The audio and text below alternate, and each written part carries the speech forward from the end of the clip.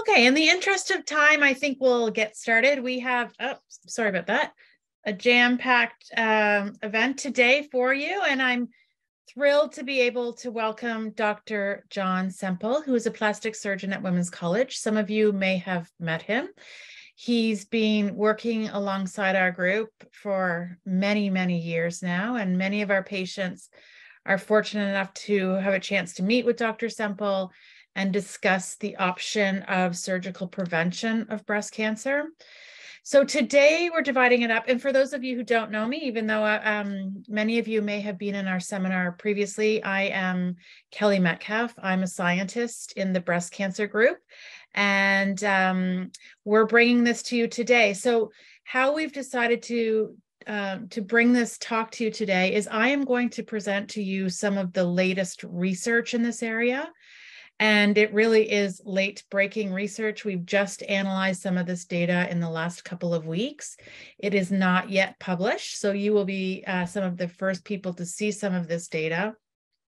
And I'm thrilled to be able to share it with you because many of you may have contributed data to this study from the risk factor study. So I will present that.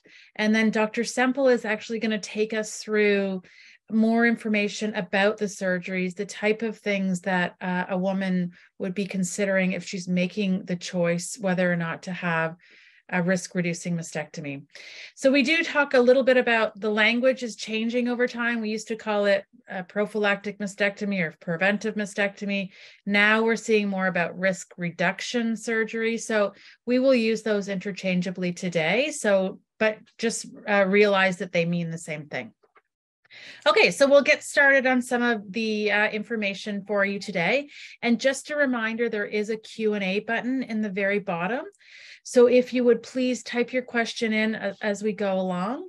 And at the end, Dr. Katsopoulos isn't with us today, but I will bring those questions to both Dr. Semple and I, and we will answer as many as possible. So just to remind everyone, prophylactic or risk-reducing mastectomy can be done either in a woman without a previous diagnosis of breast cancer. So that's called a bilateral prophylactic mastectomy, where both breasts are removed prior to a woman being diagnosed with breast cancer.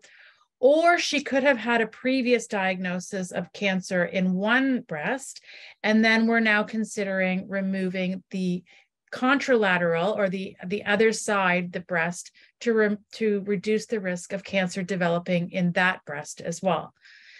So let's first talk about surgical prevention of contralateral breast cancer. So this is for women who have been diagnosed with breast cancer in the past. So the things that we need to be thinking about for these women are, what is the risk that they're going to go on and develop a new breast cancer in the opposite breast or contralateral breast cancer? And if they do develop a contralateral breast cancer, how is that going to have an impact on their chance of survival? And how can we use surgical treatment to think about increasing the chance that a woman will survive her breast cancer? So this is data that I've presented before. This isn't our latest data, but this is paper that we published quite a while ago now, looking at the risk of a contralateral breast cancer in women with a BRCA1 or BRCA2 mutation. And you can see here that at 15 years from the time of diagnosis, a woman has about a 34% risk of developing a new breast cancer in the opposite breast. So this is about 2% per year if we're thinking about it on an annual basis. And considering that many of these women are diagnosed at a young age, in their 40s and their 50s, we expect these women that if they survive that initial breast cancer, they have a very long lifespan ahead of them. So thinking about this high risk of developing a new breast cancer, we need to be thinking about that in addition to treating that first breast cancer. So this is just another way of looking at the data when we're looking at the age of diagnosis, and hopefully you can see my mouse. But the top bar here is women who are diagnosed with breast cancer,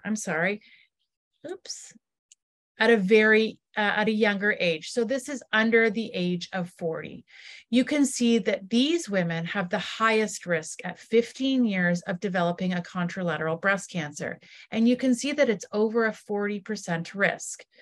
The older a woman gets, so this is women 40 to 49, again, lower risk, but still we're looking at a high risk, over 30% at 15 years.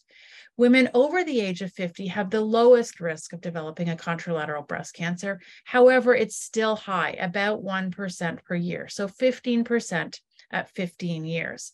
So again, things that we need to be thinking about when a woman is making a decision about a contralateral prophylactic mastectomy. You can see here, this is just another way of looking at the data when we're looking at age of diagnosis. And I know these numbers are not always easy to understand, but I will interpret them for you. You can see that if a woman is diagnosed with breast cancer over the age of 50, she is about half the risk of developing a contralateral breast cancer compared to a young woman, so a woman under the age of 40 at diagnosis.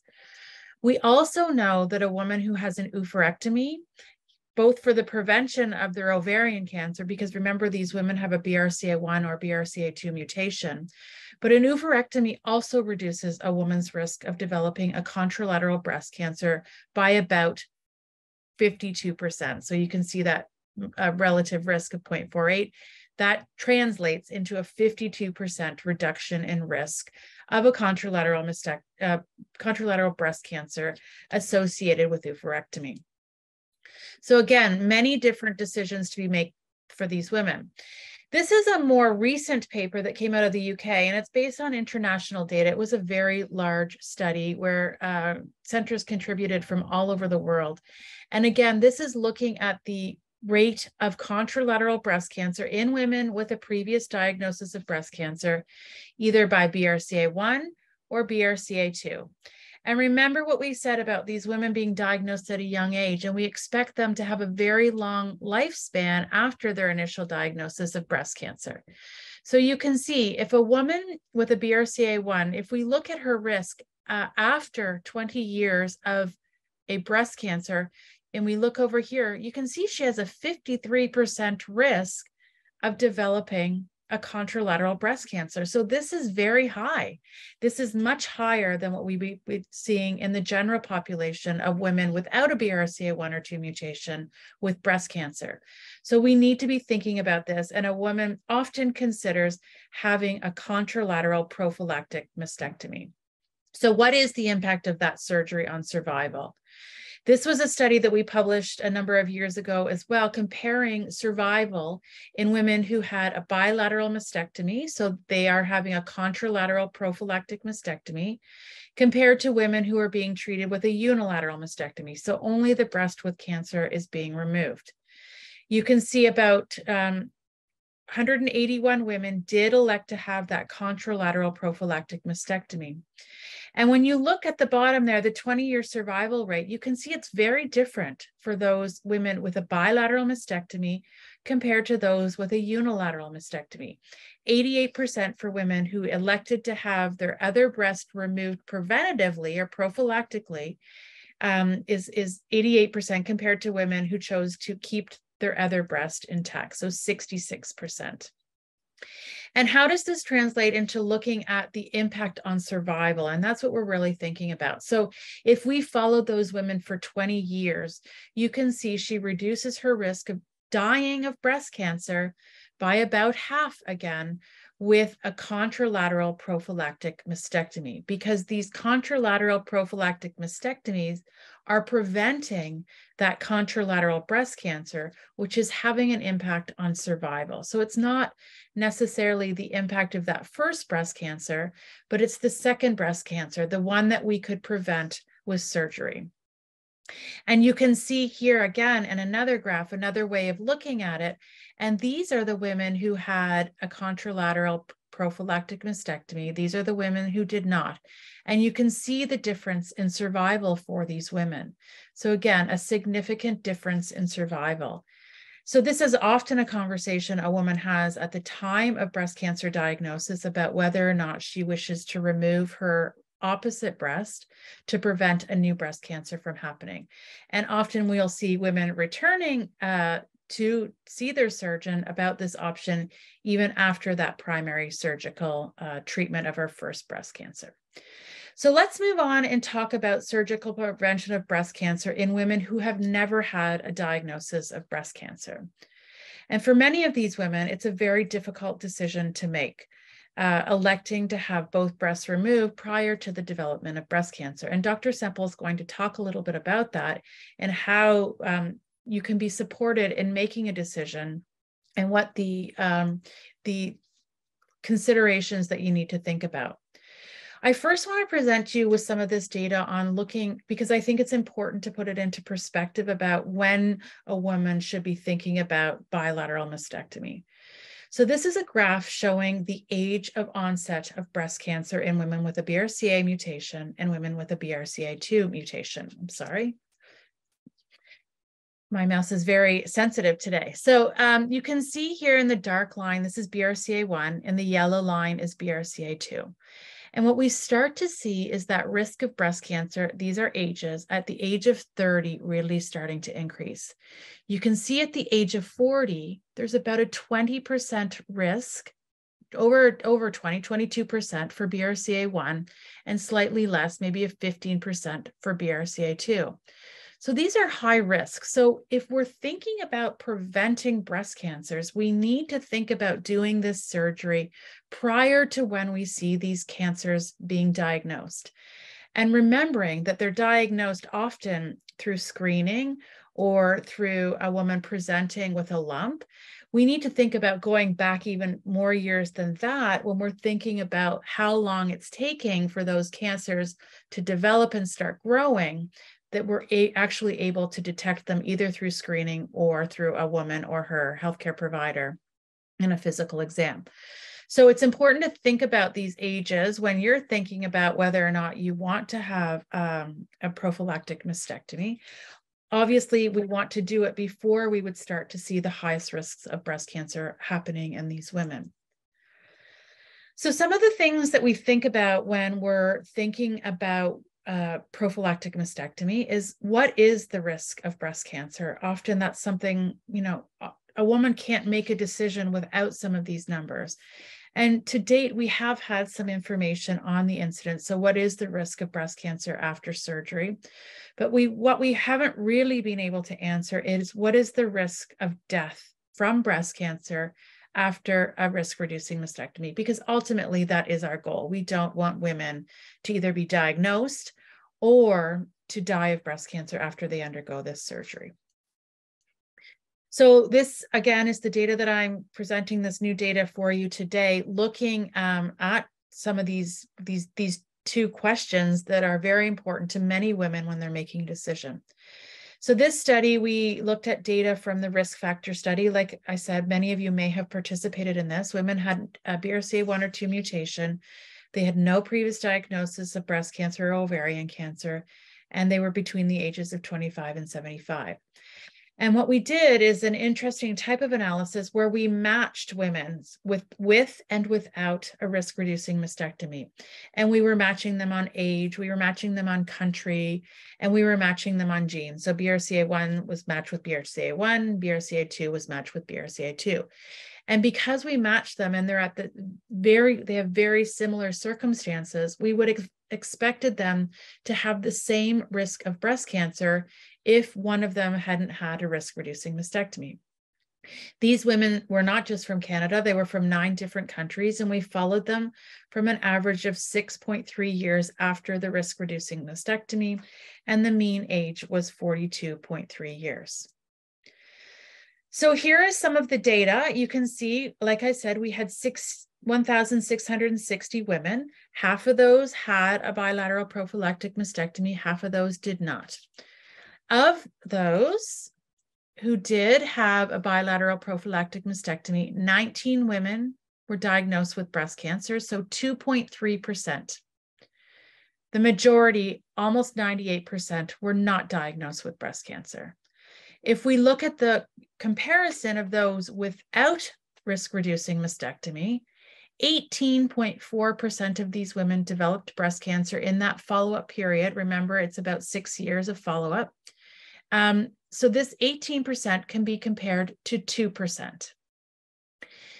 Of the women with a prophylactic mastectomy, 0.2% of these women died of breast cancer, compared to 1.4% in those without a bilateral prophylactic mastectomy. So let's look at this a little bit closer, because I think it's important to really understand what's going on with these cancers that were developed after a risk-reducing mastectomy. So like I said, there were a total of 19 in the entire cohort of 830. And you can see 14 of these 19 were diagnosed at the time of risk-reducing mastectomy.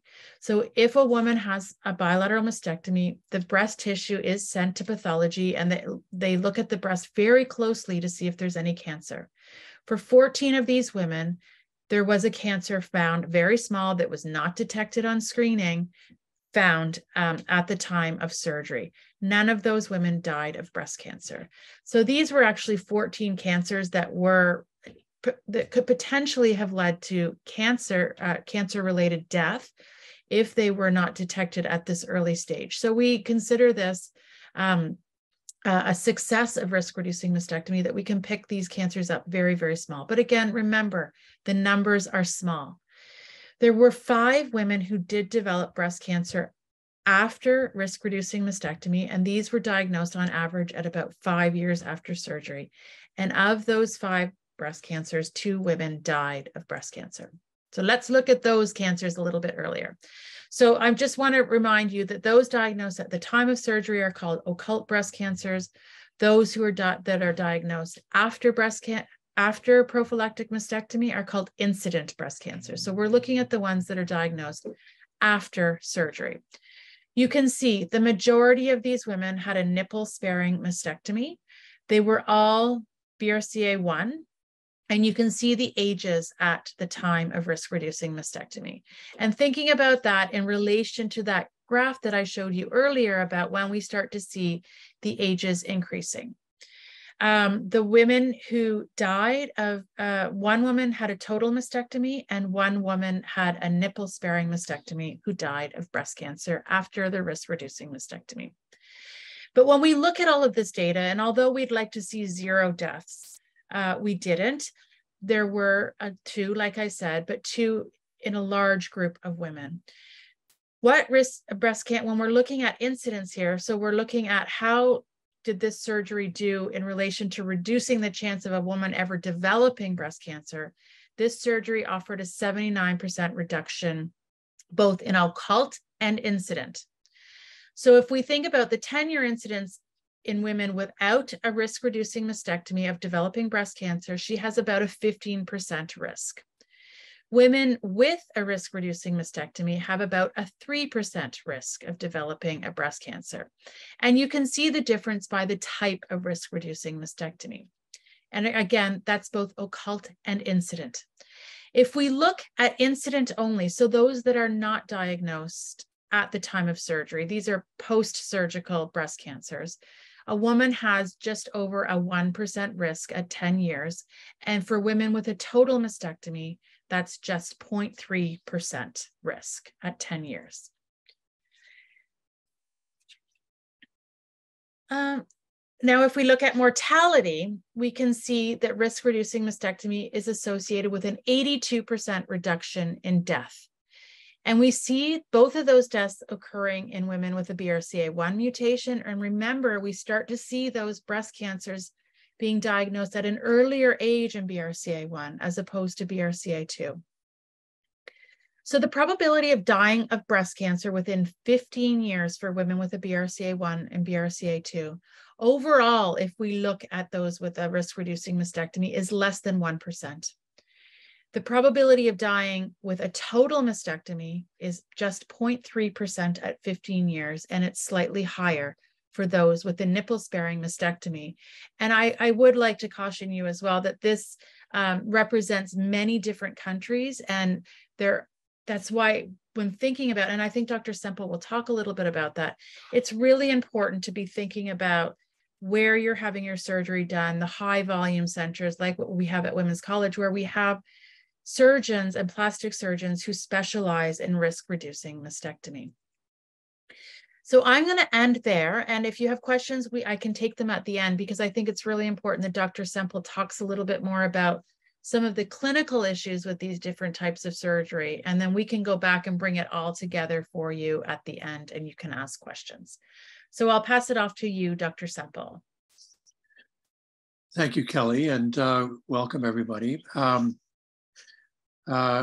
think I have to ask you to change the slides, correct? Yes. Next slide. Yes, thank you.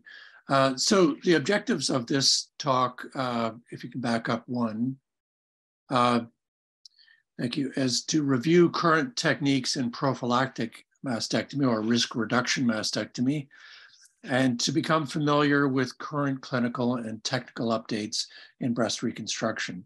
And I will warn you that this is more or less just an overview of this topic, and any of these areas can be a whole hour talk. And so we won't cover a lot of the details.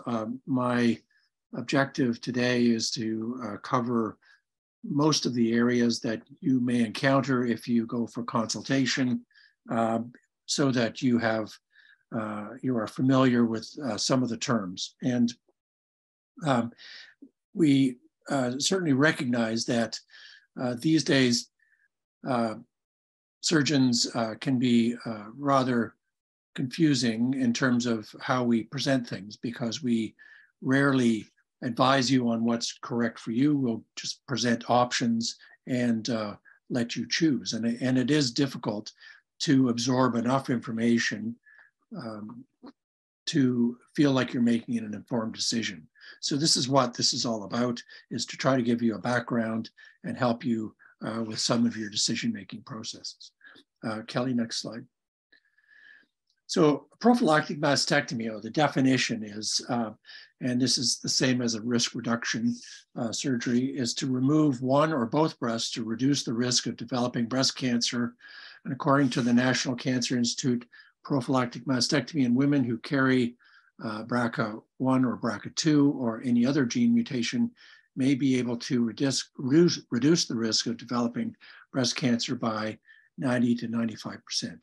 Now that sort of conflicts with some of the newer data that Kelly was talking about, but generally it's a very large reduction.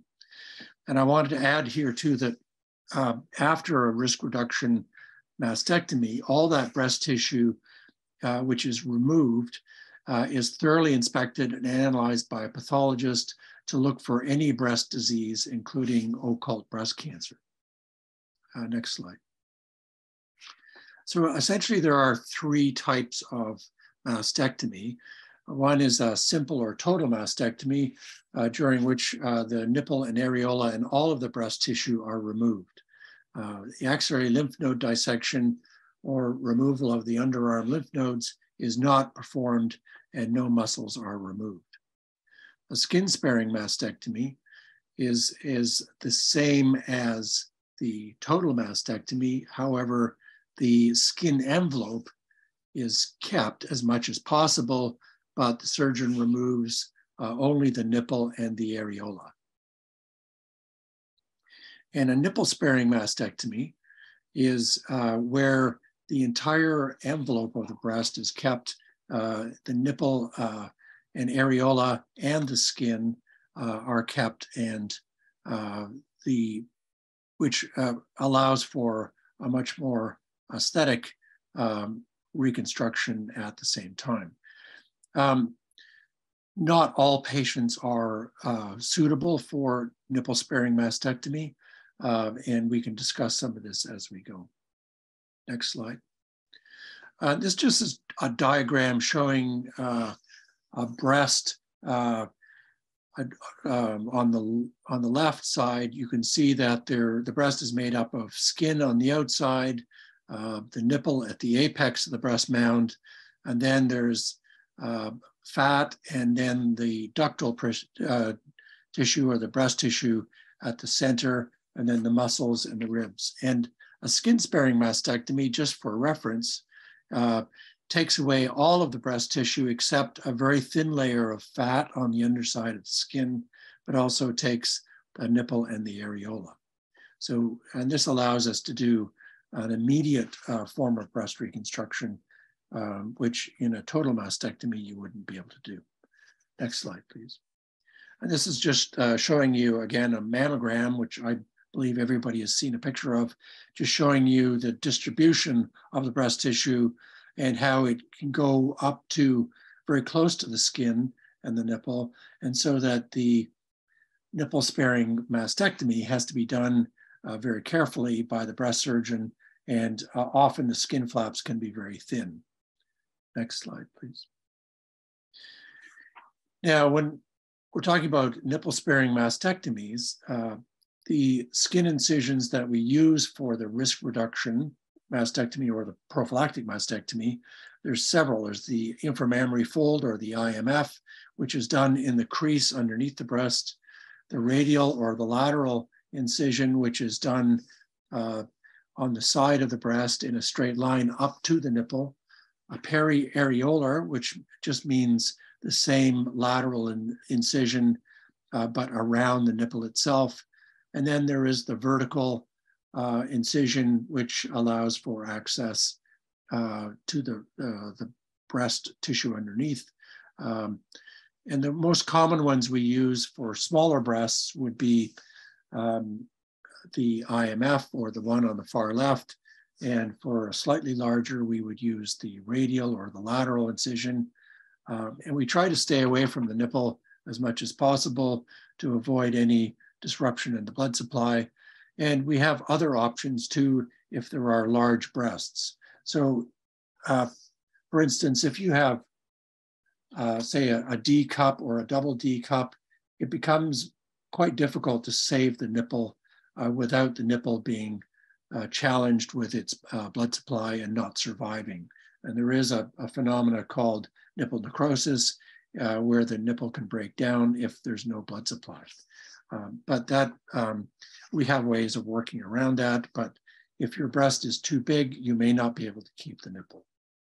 Next slide, please. So again, the skin incisions, and this is a lateral incision, a pretty common one for us to use. And this is what it looks like just in terms of, say, 6 months to a year down the road.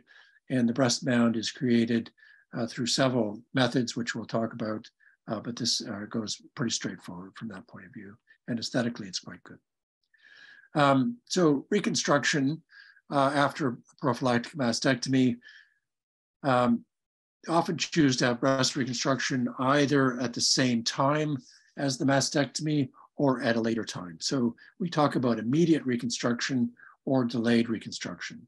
And even though we talk about immediate reconstruction, it may not just be one procedure because we often go back and do minor procedures or fine-tuning procedures just to correct certain things as well. So the immediate reconstruction helps in that you go to sleep with the breast, you have the mastectomy, and at the same time, you have the reconstruction done and you actually wake up with the breast at the same time. And as we mentioned before, there's often minor follow-up or touch-up procedures following the initial procedure. Yes, next slide.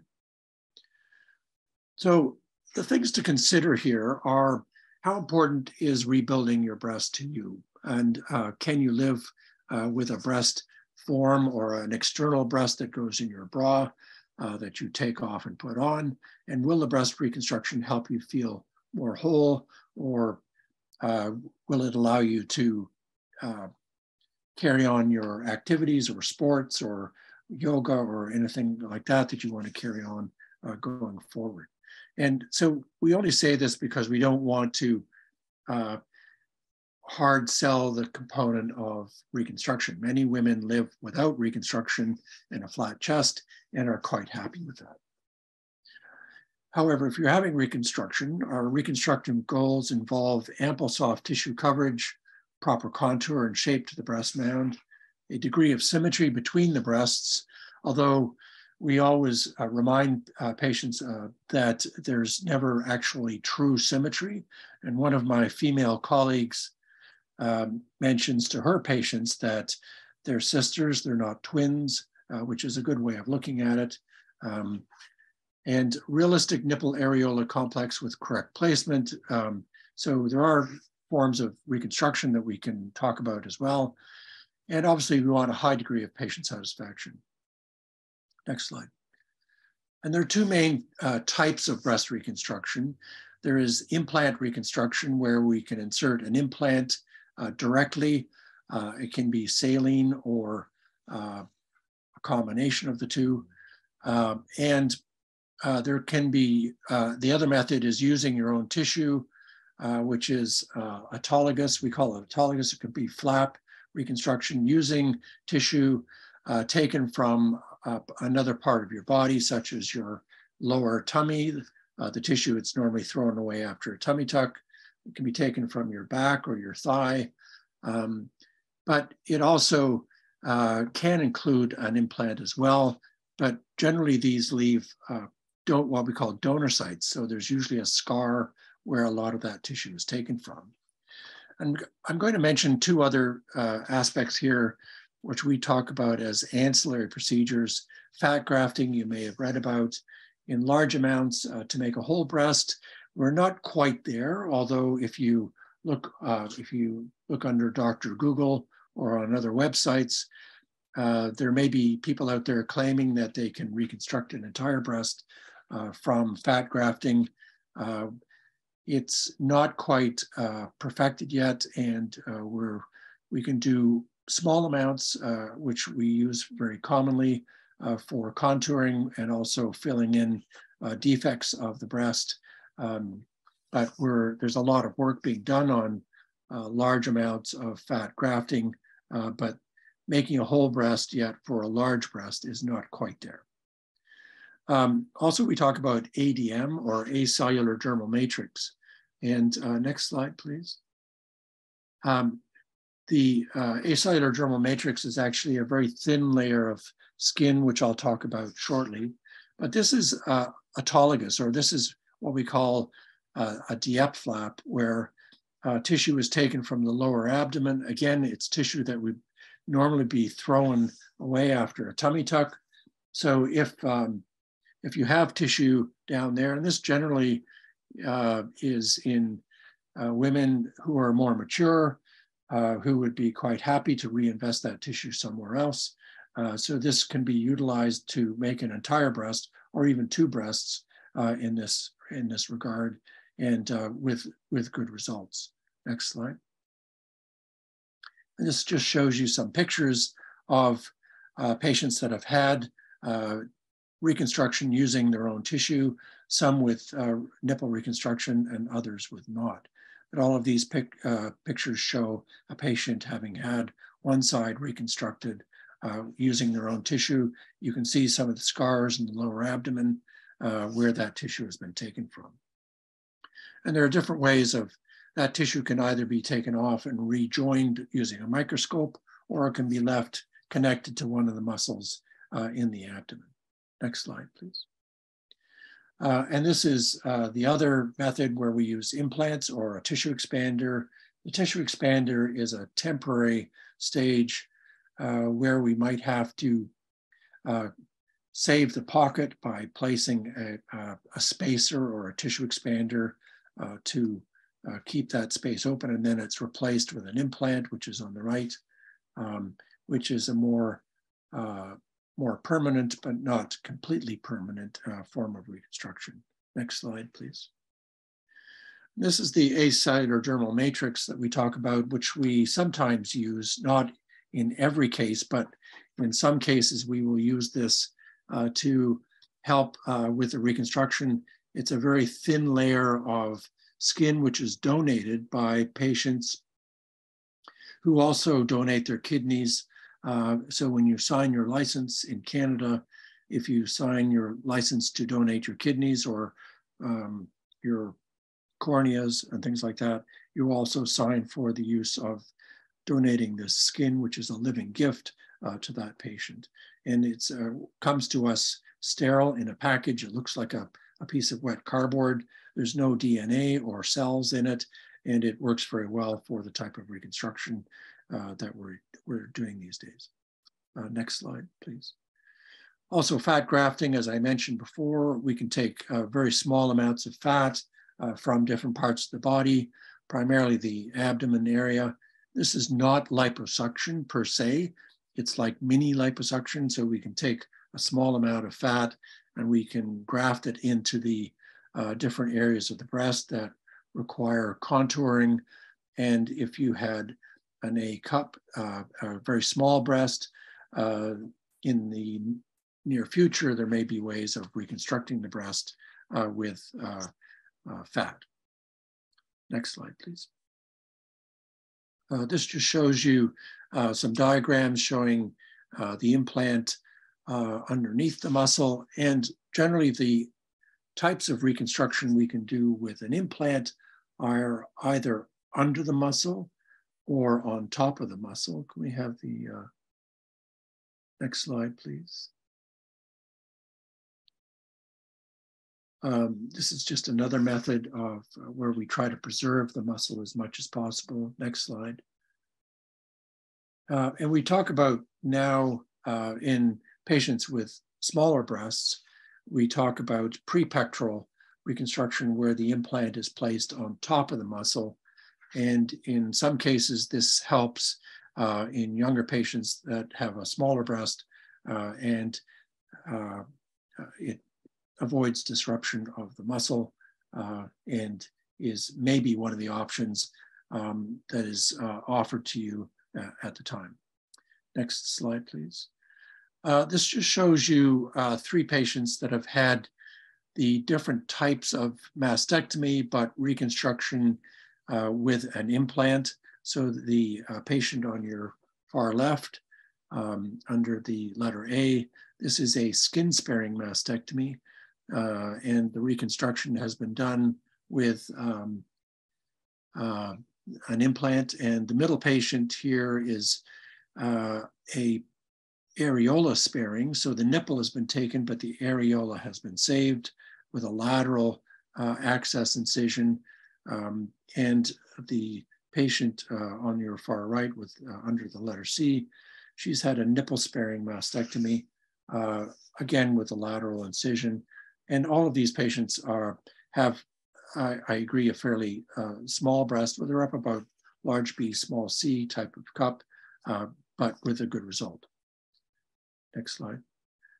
Just showing you a patient on the left. This is pre-operative, and the patient, the same patient on the right, post-mastectomy. This is through an inframammary fold or in the crease underneath the breast.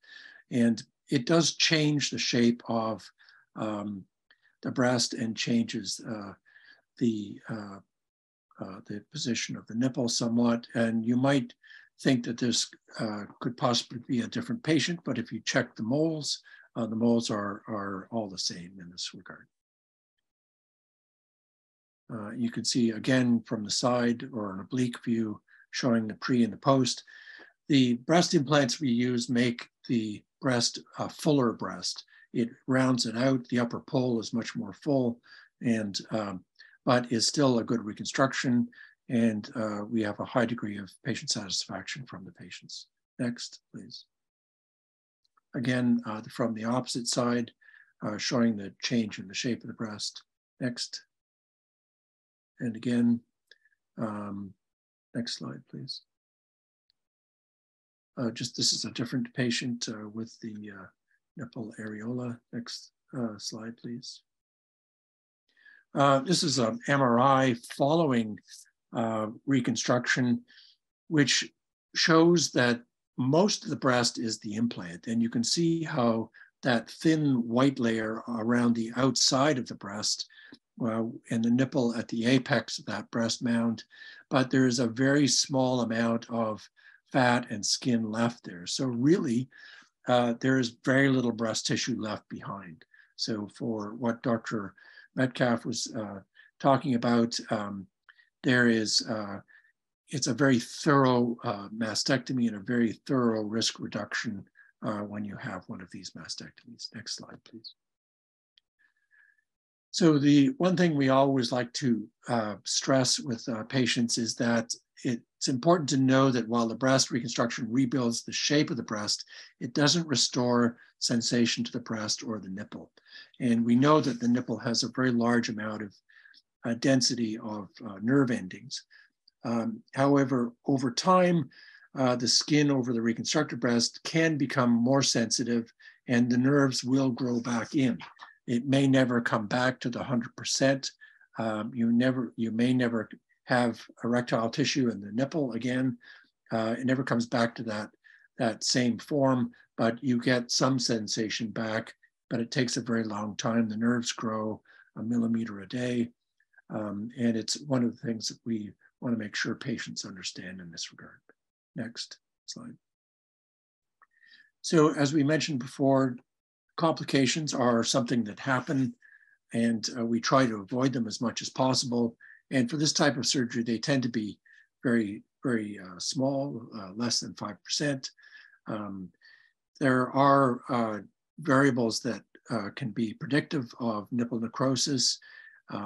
So depending on the mastectomy access incision, patient age, body mass index, or whether obesity can be a problem for us, initial implant volume, smoking status. For a lot of these procedures, we just can't, if you're smoking, we can't do them. And it's not a moral position.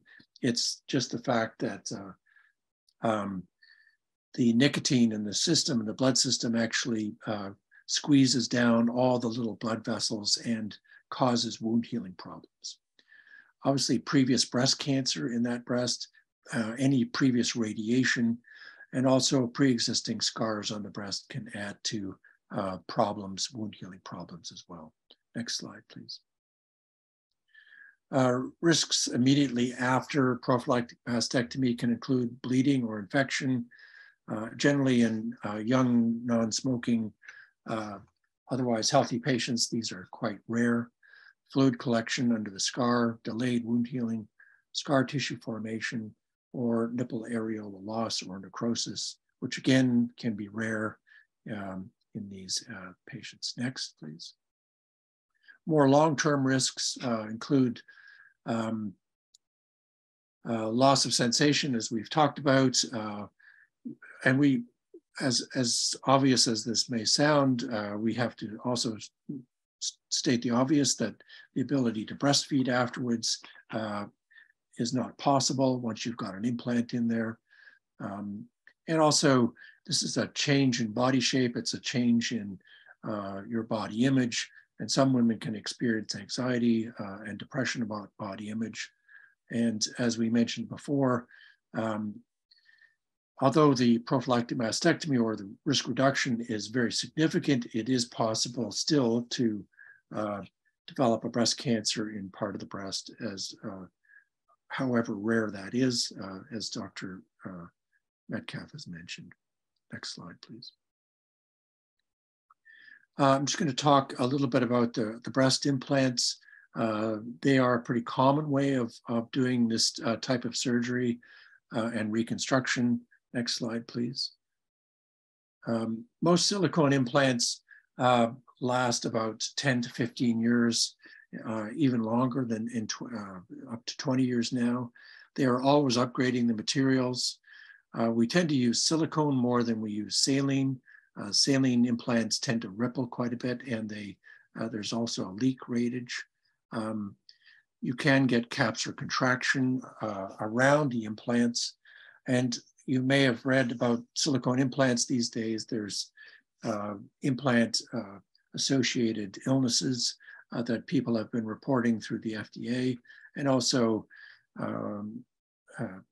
implant-associated ALCL, which is a type of rare lymphoma that can happen with textured implants, which are not used anymore, and also is an extremely rare phenomena. And to the degree that I have never actually seen it myself in any of my patients. But but I'm aware that it does happen, and it certainly has happened in other to my colleagues in the city. This is a picture of an implant. The old implants you may have read about were full of a silicone oil. The modern implants are like a jello. So if you cut them in half, it just sort of sits there. The silicone is very highly cross-linked and does not spread once it's if there's any fatigue or any rupture of the lining. Next slide, please. And so how often should you have these implants checked? So we usually ask patients to come back every so often, every couple of years, 2 or 3 years, just as follow-up. Many patients know where we are, and if everything seems fine, they can skip that, but they know if there's an issue to come back and see us. You don't need imaging on a regular basis. We would only do an ultrasound if you came back and there was a problem. Even if you came back at 10 or 15 years, if the implants seemed fine, we wouldn't be changing them over at that point unless there was a problem. Is it a big procedure to switch to new implants? I know it's easy for me to say, no, it's not, because the pocket's already there. You can take the implant in and out through the same incision, and it's a very short procedure, and there's very little downsize or downtime from your point of view. Next slide, please. And just to cover nipple areolar reconstruction, there can be nipple sharing or grafts.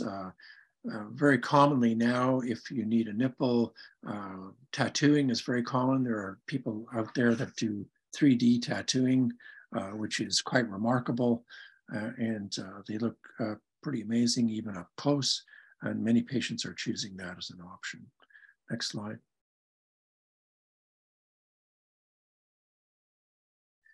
And just moving forward, this is the second last slide, just saying that Women's College is we're continuing to develop HBOC clinic, which is a hereditary breast and ovarian cancer clinic with more longitudinal follow-up towards a more comprehensive care program to provide a more continuous updates for patients with genetic dispositions in terms of breast cancer and other types of cancer. And this is headed up by Bridget Lord, who's our nurse practitioner. We have a lot of support from different people, including Kate Melodic, and of course, Kelly Metcalfe and myself are always trying to provide a more continuing service for this patient population. Next slide. And in summary, so we have reviewed and quite a superficial overview of current trends in risk reduction mastectomy practice, but also current trends in combined breast reconstruction with risk reduction mastectomy. And we're happy to answer any questions at this time. Thank you, Dr. Semple. So now's your chance to ask us questions. I did see some hands go up on the screen, but we can't see those hands, who they come from. So if you did put your hand up and didn't type your question into the Q&A button at the bottom, please do that because that's where we're going to be getting our questions from. Okay, Dr. Semple, can one have a flap reconstruction from abdominal tissue if you've already had abdominal surgery? Good question. It depends on where the scar is. Usually C-section scars, if they're low down, don't really make that much difference. If it's a vertical incision from the belly button downwards, sometimes that's not an issue either. But if you've had a tummy tuck or even aggressive liposuction, usually that means you cannot have use that tissue. Mm-hmm. And Dr. Semple, I think that that's a good point, that every woman is so different. So it really takes an assessment by a plastic surgeon like you to come up with recommendations. It's not all options are going to work for all women. Exactly. No, that's very true. Yeah. So if you have any questions, please, we can get you a referral to Dr. Semple if you're in Toronto, or we'll help you figure out where to see someone if you're having these kind of questions. There's another question from someone with a BRCA2 mutation. Sounds like she's had breast cancer and she's waiting to have her other breast removed preventatively. But she did have radiation and chemotherapy. And so the plastic surgeon wants to wait about 1 year before doing the next surgery. And she's worried that this is a long time. So Dr. Semple, do you want to comment on that? A long time for the reconstruction, or a long time for I think it sounds until the next surgery is not going to be for 1 more year because of she's had this active treatment for her breast cancer. So the plastic surgeon is recommending waiting for a year. Right. So we commonly wait 1 year because the radiation is an excellent way of preventing any recurrence. For the first 6 months, radiation causes quite a bit of inflammation in the chest area where we would be doing the breast reconstruction. And then you have to wait for the inflammation to disappear, which is essentially 1 year. So that would be pretty standard from many of the plastic surgeons that I know, that we would wait 1 year for doing the reconstruction. And I might add to that as well, when we're thinking about these BRCA1 and BRCA2 carriers, remember that data that I showed you about how prophylactic oophorectomy, or the removal of your ovaries and fallopian tubes, helps reduce your risk of contralateral breast cancer in addition to your ovarian cancer risk. So that is a recommendation for all women with a BRCA1 or 2 mutation. So that might be something that you want to consider within that year as well. If you're really worried, that would be an option as well, to be considering having that preventive surgery during that year that you're waiting for your next breast surgery. Okay, let me go through some of these questions. If you decide to use implants in reconstruction, can you still have a tummy tuck done at the same time? Yes, that would be the best of both worlds. Yes, you can. And to that point, if you have implants, you can always switch to using your own tissue down the road. Not that we're trying to line you up for multiple procedures, but yes, it's possible to have a tummy tuck at the same time as having reconstruction. Although if you were having a mastectomy and immediate reconstruction, you would probably, the surgery might be way too long if you have a tummy tuck added to the end of that. But there are often other touch-up procedures that are done for the breast areas after reconstruction where a tummy tuck could be done at that time. Okay. Another question, Dr. Semple, could you speak to any advances in sensation preserving techniques? Yeah, that's a very good question. And there's a number of plastic surgeons now working on this this whole idea of preserving nerves or patterns, or actually rebuilding the nerves to the nipple. These are very preliminary, and the nerves that the breast surgeon can't actually see the nerves. The nerves are like fine hairs and embedded in the tissue, and to do the proper job of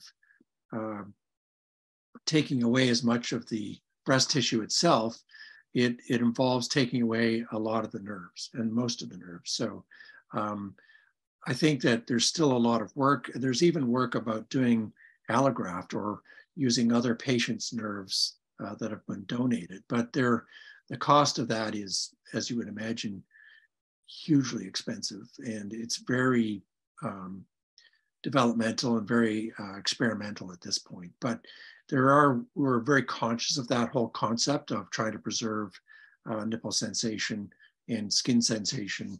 And there's a lot of people working on it. Okay, great. Many of these women are younger women who are considering having bilateral prophylactic mastectomy if we're thinking about preventing those breast cancers. So, and many of these women may be very active, have in sports or have young children Yep. at home. Yep. So when thinking about reconstruction, are there long-term limitations, impacts after recovery period for those women who are very active? Is that something to consider in your decision making? No, I think I have patients that are, long distance runners. Patients. One of my patients has run the Boston Marathon many times, and there's, we in the different positions that we put the implant now, so that any of the prepectoral reconstructions you can do yoga, you can do, and even we had a patient that had an implant underneath the muscle on the left side, and she actually played at Roland Garros in the French Open tennis tournament, and she claimed her backhand was better after she had her reconstruction. Good for I don't her. know if that's, I don't know if she had to declare that or disclose it as an advantage, but she, anyway, I think my point is, our goal is to get you back to your activities that you want to do for the rest of your life without thinking twice about it. So. Okay. There's so many questions and I'm not sure we're going to get through all of them. So I'm trying to lump them together. Sure. Breast cancer can start in the nipple tissue for those who keep their nipple. It's rare, but it could happen because we do keep a little bit of tissue underneath the nipple to basically keep the nipple alive. Is that right, Dr. Semple? Yes. So if a woman has a nipple reconstructed, yes. Is that the same kind of tissue? Is there a risk of cancer developing in that reconstructed nipple?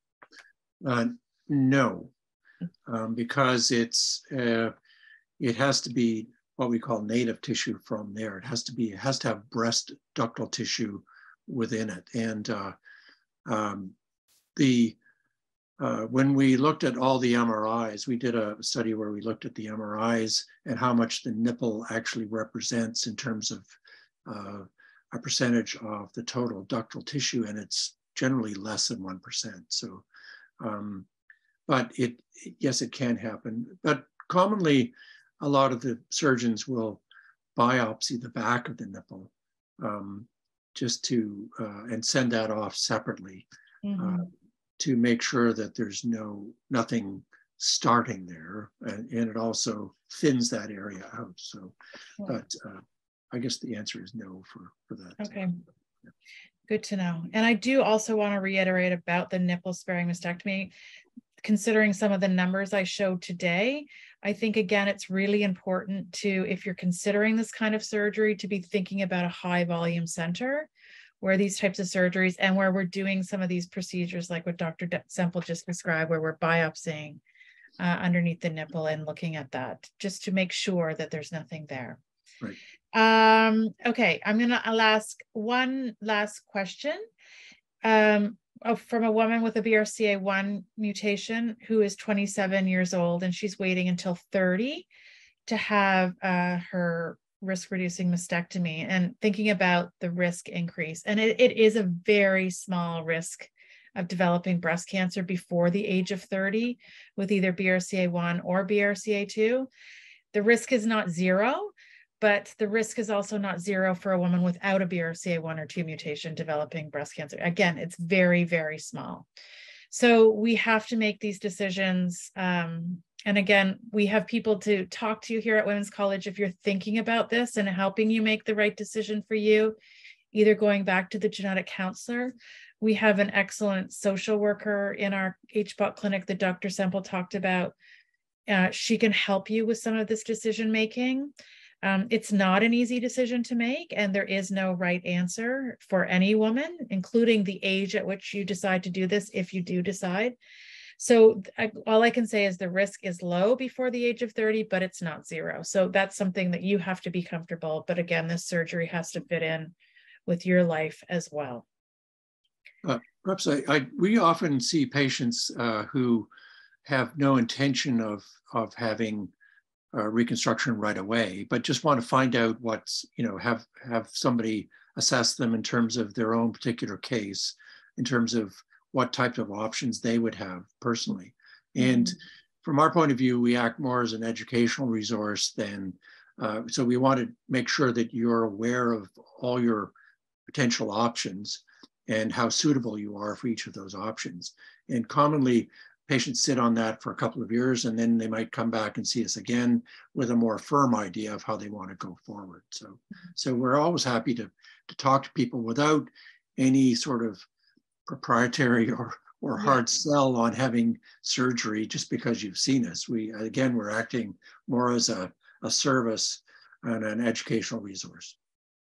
That's a great point, Dr. Semple. So for anybody who wants to have a conversation, please let us know and we can help get some of those referrals for you.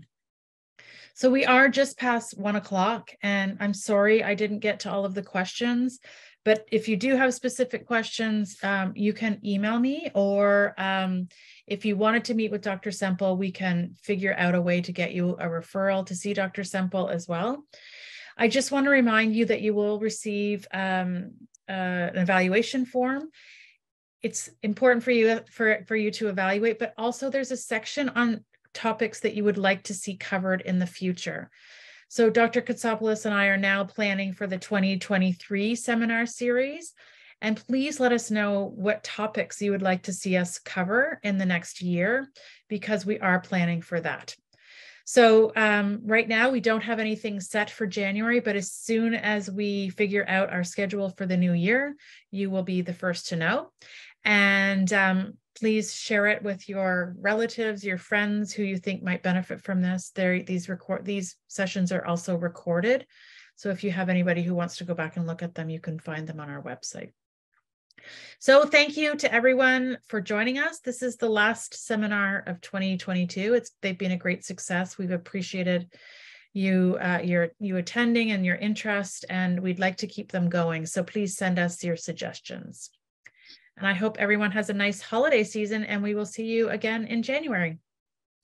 Thank you. Bye-bye. Right. Thanks, Dr. Semple. Thanks, Kelly. Okay, bye-bye. Bye-bye.